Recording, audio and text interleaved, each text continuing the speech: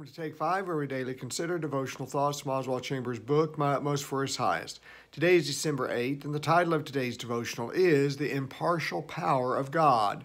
By one offering, He has perfected forever those who are being sanctified. Hebrews 10, verse 14.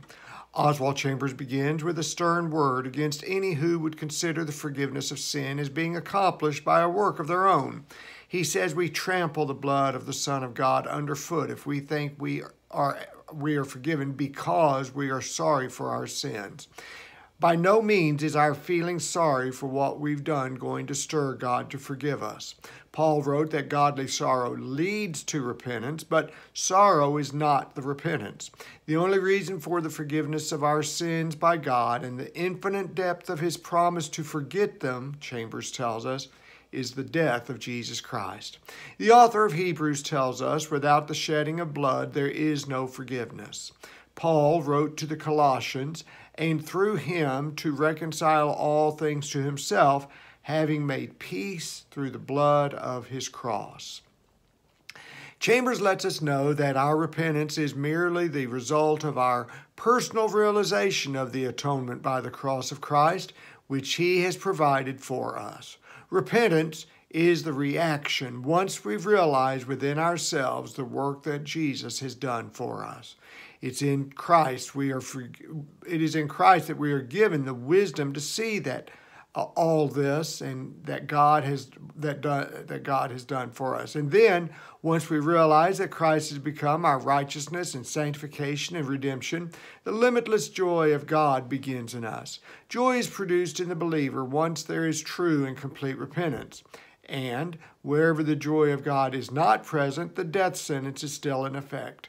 If God's joy is not present in the believer, something is still wrong. Something has not been surrendered.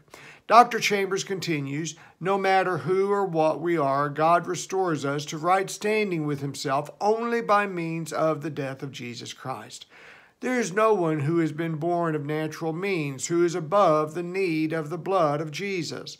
No one is too good, too rich, too smart, too pretty. God does this, O.C. says, not because Jesus pleads with Him to do so, but because He died. Jesus doesn't ask God to overlook anyone's sins or ignore them because they are a good person. Only in His death is there forgiveness. Our author reminds us all the pleading for salvation, which is deliberately ignoring the cross of Christ, is useless. To plead for salvation by any other means outside the cross of Christ is fruitless. As Chambers says, it is knocking at the door other than the one which Jesus has already opened. To claim good works, responsible living habits, being a good person, none of those will create another door of entrance into salvation. Some will say, but I don't want to come that way. It is too humiliating to be received as a sinner.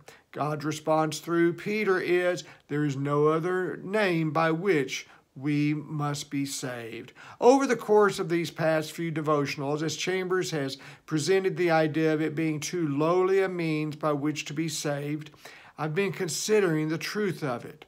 People would prefer to see heaven as earned through being a good person, a nice person, a helpful person.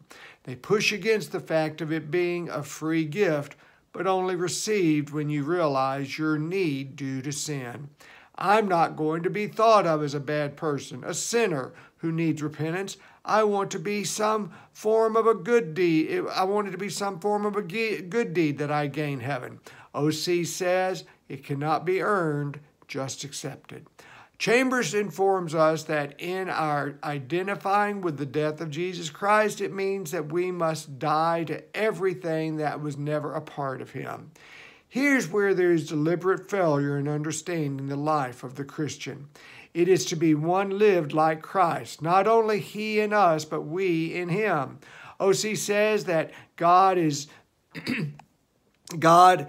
just in saving bad people only as He makes them good. God doesn't save people just to leave them as they are.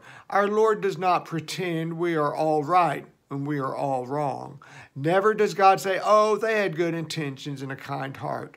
No, as Dr. C closes, the atonement by the cross of Christ is the propitiation God uses to make unholy people holy. This is God's desire, making a new you in His image. Thanks for being here today. Now may God's grace and peace be ours as we seek to live our utmost for His highest. Have a good day. We'll see you tomorrow. Bye now.